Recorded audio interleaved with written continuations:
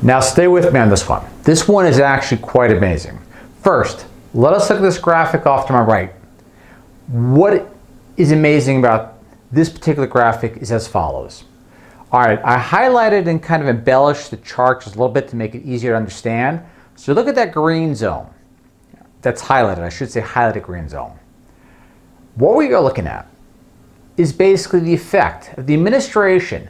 Now, albeit excessive, normally considered excessive, 30 milligrams a kilogram of body weight in this animal model of vitamin K2. In particular, menaquinone. All right, reason being is this. Look at that highlighted green area. Now, the control group here, they actually have kind of like two different control groups. One is you have aged mice, 3 months plus 17. One group of these aged mice was given that 30 milligrams / per kilogram of that particular form of vitamin K2, otherwise known as MK-7. Now, look at the results.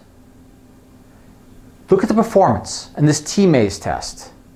You have these older mice, significantly older mice, performing just as well in the T-maze test as the 3-month-old adult mice.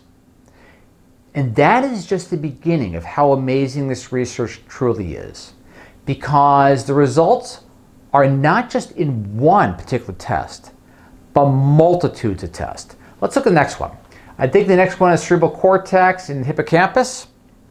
Yeah, hippocampal role of gene expression. Frontal cortex and hippocampal gene expression.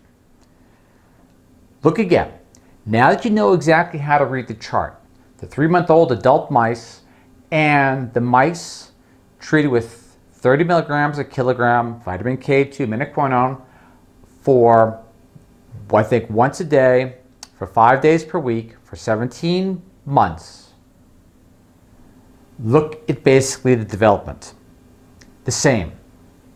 17 months later, no appreciable age in basically the frontal cortex or basically hippocampal gene expression. That is just astounding. And then, look at it again. Let's say broaden the spectrum of the test in reference to this animal model. Repeated over and over and over again. Now keep in mind, there's many different forms of K. People normally associate K with coagulation, which is normally associated with the form of K1.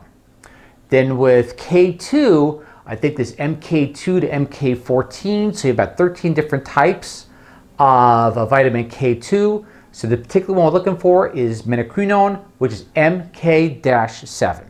So the results are in this particular form of vitamin K. Look at the results down the board. Multitude of dimensional benefits to the outcome of the consumption of, in this particular animal model, 30 milligrams a kilogram of MK-7 5 days a week for 17 months. The performance is almost exactly the same as the young adult animals in this particular model. And the reason, more of a reason this is so important is this. Outside a huge swath of the population taking medications that inhibit K. And again, consult your medical professional. A lot of individuals may be taking medications that may be contraindicated in reference to vitamin K itself. But still, just the same, the outcome in our society right now is currently this. About half of older adults are now passing away with the dementia diagnosis. And it's not getting any better. So, if something so simple as a simple nutrient, in this case MK-7, menaquinone, can yield benefits in basically either mitigating the effects of aging in particular aspects of the brain, or yielding better outcomes as far as mental acuity and so on and so forth, then so be it. But keep in mind as well, this is an animal study. It has to translate into human, and again, 30 milligrams a kilogram is way a lot. But still, just the same, the outcome is there, And looks like, according to at least the study itself, the outcome of the livelihood of these animals, per se, was quite positive. And that's amazing. So basically, it's incredible, actually. So we look at the neural development, and I really encourage you to look at the full study yourself. But now let's get right into the public release, and then we'll brush through a little bit of the full study just to basically spark your interest. But let us begin. All right, as follows. Vitamin K shows evidence of brain benefits, at least in rodents. Studies suggest a biological pathway through which vitamin K may help ward off dementia. And that is an understatement.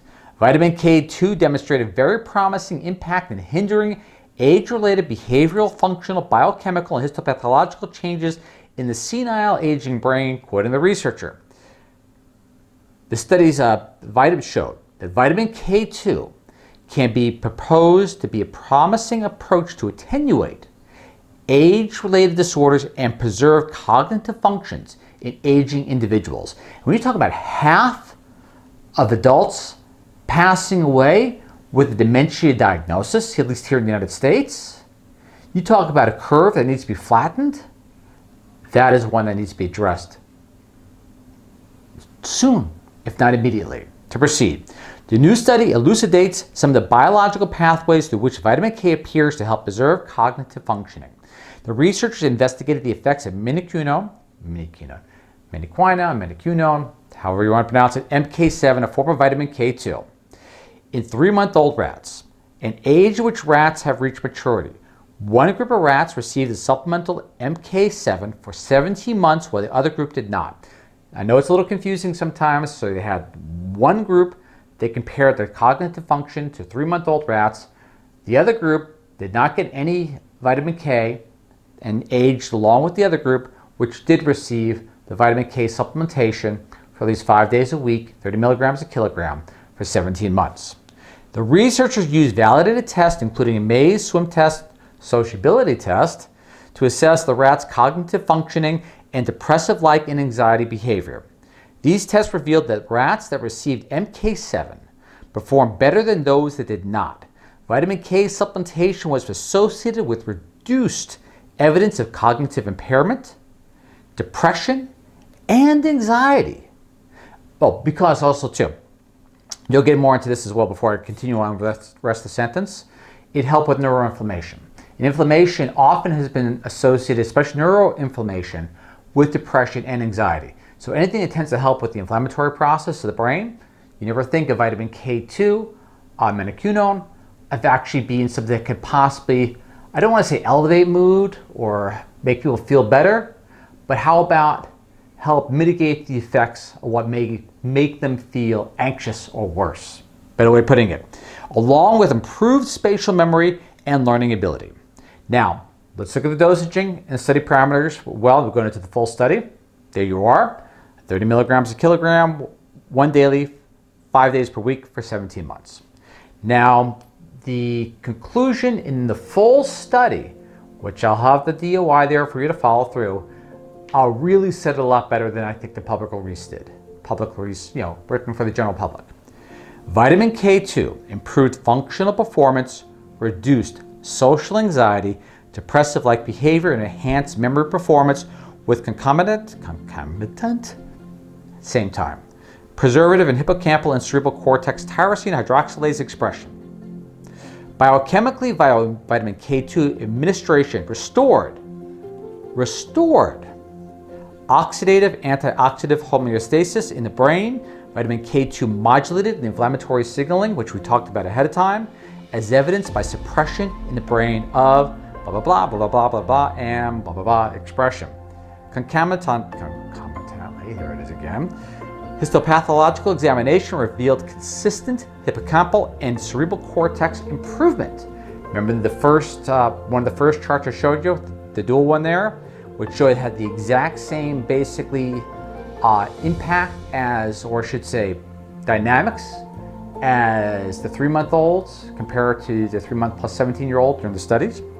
Thus, it can be inferred that vitamin K2 can slow down age-related changes in the brain associated with modulation of NLRP3, caspase and NRF2 signaling.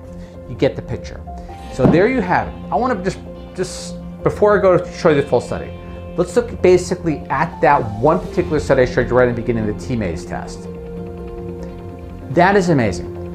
Now let me show you the other one in reference to the frontal cortex and hippocampal gene expression. Look at that. Again, now that you know exactly what you're comparing it to, that is just incredible, if not astounding on its own. And take into account, basically, so I would say more than anything else, even this word played way too out, the pandemic of dementia, not just here in the United States, but globally.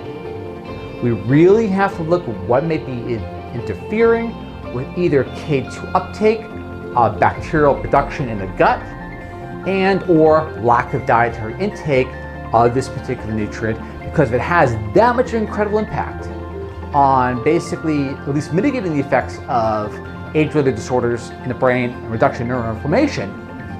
What an incredible benefit. So simple, so dynamic, that could be for huge swaths of humankind. Again, gratitude to the researchers. I believe this was published in Experimental Biology. This is, again, the abstract linking to the full study itself. But seriously, that is just incredible research, and you hear me say that often, and it's true. Gratitude to the researchers. I am humbled that you watch. I hope this information comes of some use. Keep in mind the dosaging used in the animal study may not translate to human study, and obviously it looks kind of excessive at 30 milligrams a kilogram, just the same. Fascinating. Again, thank you, gratitude, and I'll catch you all next time. And I'm serious. I am humbled that you watch. See you then. Bye.